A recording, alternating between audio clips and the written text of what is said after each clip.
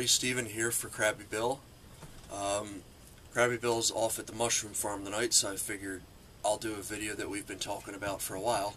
So, in addition to hunting, we're also very avid gun collectors, very pro Second Amendment, pro shooting sports, pretty much anything to do with guns we enjoy it.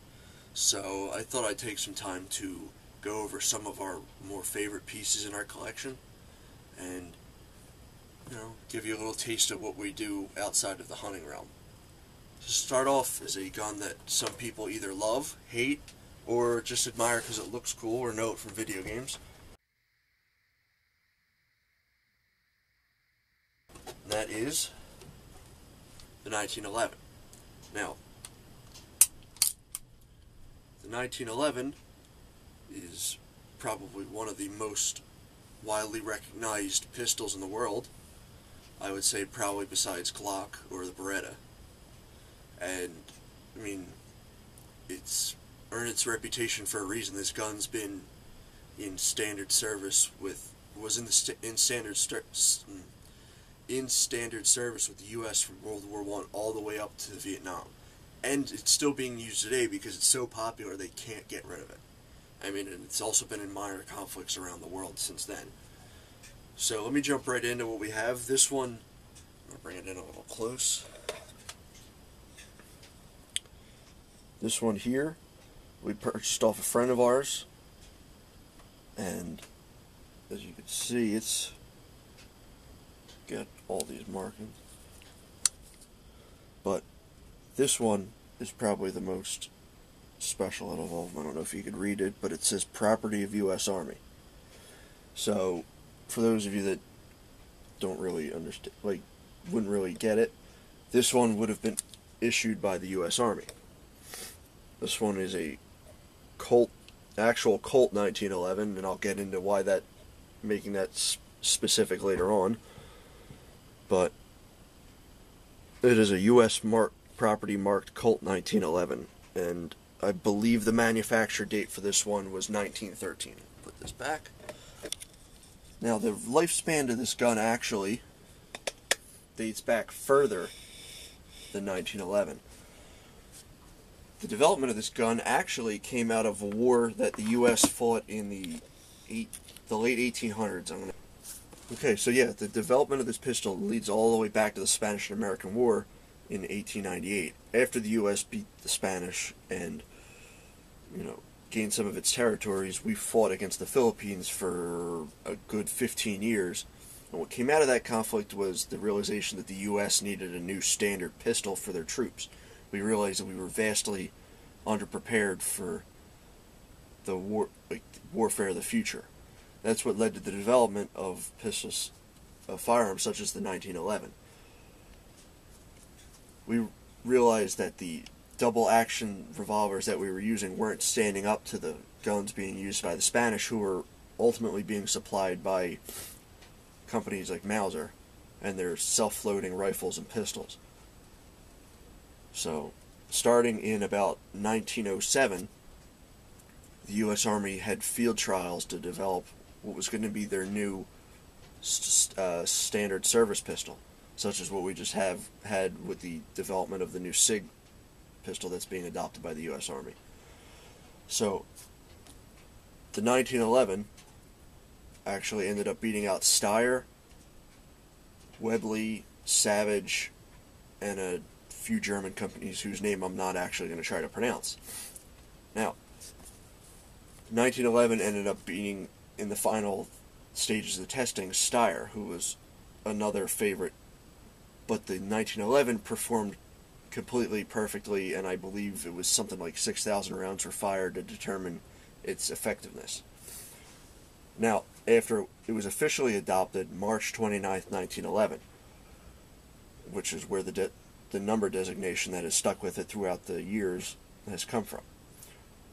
And shortly after that adoption, the U.S. entered into the Second World War. Now, the U.S. ended up purchasing, I think, 70,000 of these pistols to give to its troops. Now, Colt couldn't handle that amount of order in such a short time, so it had to be brought out to other companies. So Colt, Springfield, Remington, North American Arms were the main ones that took the contracts. Later in the war, they brought the contracts out to other people, and I believe one of them was even Winchester. But the war ended before those contracts could be fulfilled. Between the war, we ended up with other variations of the pistol, improvements, mind you, and that led to the development of the 1911 A1. And that service pistol pretty much made it through all the way to Vietnam and remained vaguely, or mostly unchanged between those periods. Now, into some of the more technical aspects of the 1911. The 1911 chambered in the .45 ACP round, which was one of the recommendations of the military leaders that were conducting the field trials to find a new pistol, because of experiences from the wars in the Philippines. They realized that the people they were fighting against, that the .45 round did the best to actually, what people refer to as stopping power. This is the magazine for the Colt. It's 7 rounds. It's a single stack magazine. Now, despite being out of active service, as of 1986, with the introduction of the Beretta M9, the 1911 still finds its way in the U.S. military service. Actually, it was within probably the last 10 years, the Colt, actually it was Colt again, ended up making the M45A1 Marine pistol, which I'm going to show a picture on my phone. I don't know if it's going to come in, which is an updated version of the pistol. You can see it's got different sights, it's got a rail section under the barrel, sort of model it for what today's military needs. And like I said, the 1911 is still in mostly widespread service, although not to the same extent as it was. Some special operations units do still use it. I mean, because it's a good pistol. I mean, some people, part of the reason I mentioned in the beginning that people either love it or hate it, yes, the 1911 does have some reliability issues, but that, I believe that is also related to some of the lower quality models that are being offered. This pistol itself, we've only shot a few times because of its age, and we want to try to preserve it as well as it can be, because you can see it's still in pretty good shape considering its age. The wood grips are starting to go a little bit, but the pistol itself was reblued, I believe, in the 1960s. But it is, in its bones, the same pistol that it was when it was first built in, like I said earlier, I believe 1913. Now, I'm not going to actually take it apart, but 1911s are a little bit temperamental when you take them apart. You got to take, and this is an unloaded pistol I showed you earlier in the video, but you got to take this button just below the barrel. You have to push down, get that out, and that'll pull out the bushings that'll let you remove the slide. You have to lock this back and pop it out, which, let's see if I can zoom in a little bit. You can see right above my thumb, or right in front of it, is a scratch, which is commonly known as to the idiot scratch. What happens is people don't line this up correctly, the slide release,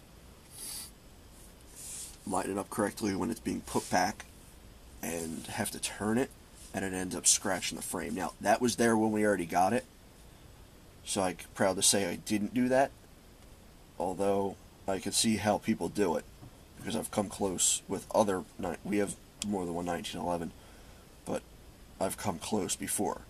Now, another neat thing about this is, and it's a good and a bad thing really, is the 1911s, or at least this one, has a grip safety. What that means is, if you just grab the trigger, it does nothing, but if you depress that while the safety's off, the gun's able to be fired. Now, like I said, that's a good and a bad thing, because if, for whatever reason, your grip's not the best, you might have a hard time firing this gun, but you'll realize quick enough what the issue is and be able to adjust it to fire it. Now, personally, I like 1911s. All the ones that we have, I haven't had any problems with, but I could see why people think they're outdated and unreliable. But I personally am pretty accurate with ours. That's just my opinion. But I think the 45 is a good 45 ACP is a good round, and should pretty much stay around for a while. The 1911 could probably use more modern updates. Like I said, the M45A1 is a newer model, and I'm anxious to actually get my hands on that to see how much different it is and if it's any better than the original. Now, this is a classic piece, and I believe it should be honored as such, not only for its military service, but the ingenuity of its creator, the famed John Moses Browning, who's famous for, actually is pretty much considered the father of automatic weapons fire, for everything from the 1911 to the Browning automatic rifle, which still bears his name. Alright, that's going to be the end of this part of the video. Check back in a few moments when I show you off something different.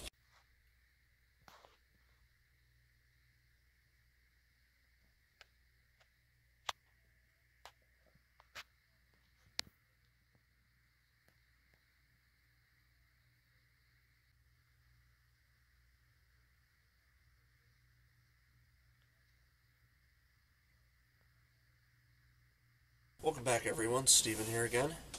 So, since Crabby Bill's still at work, I'm going to keep cracking on with the rest of this video.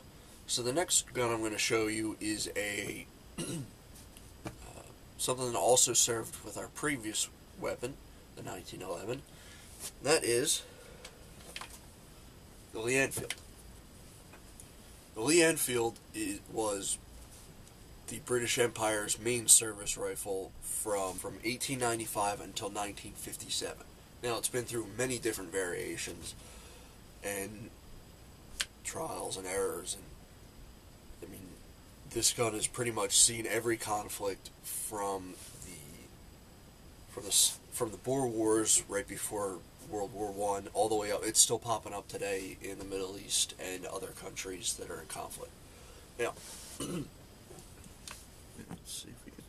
This model here is a number 3, or is a number 1 Mark III. One of the ways you could tell, and besides the markings on the band right here behind the trigger, is that it's got this little feature right here, which is a magazine cutoff. Use this, you fire your shot, that way you don't reload and chamber another round. Personally, I don't understand what that's for, but it's there, and it was removed after the number 3, or no, sorry, the number 1 Mark III with the asterisk next to it. I forget what that actual designation is, but that's what it was. Now, the Lee Enfield came in, I believe I said 1896. Check that again, double check my facts. 1895. And came as a replacement for the Martini Henry, and also for the Lee Metford, which was another rifle in common use at the time by the British Army and its various colonial forces.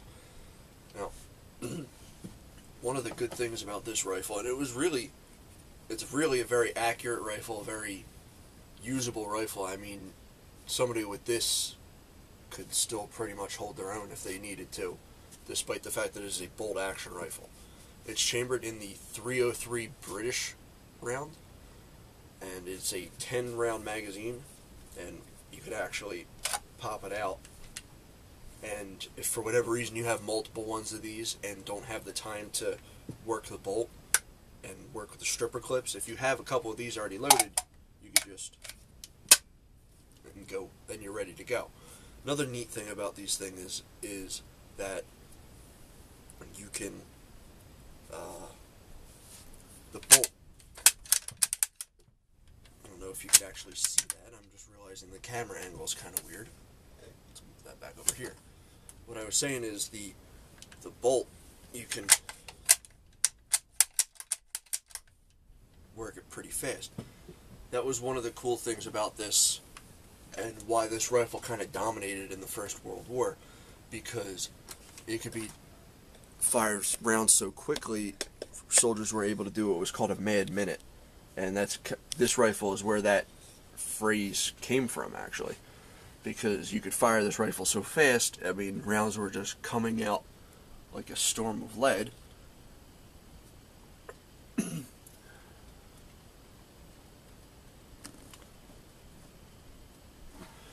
And the neat thing about this rifle is, because of how the wide-reaching arm of the British Empire and its various colonial holdings, it's been used from everybody from the British. I mean, there's... I gotta look it up, and I'll just read off some of the wars this rifle's been in.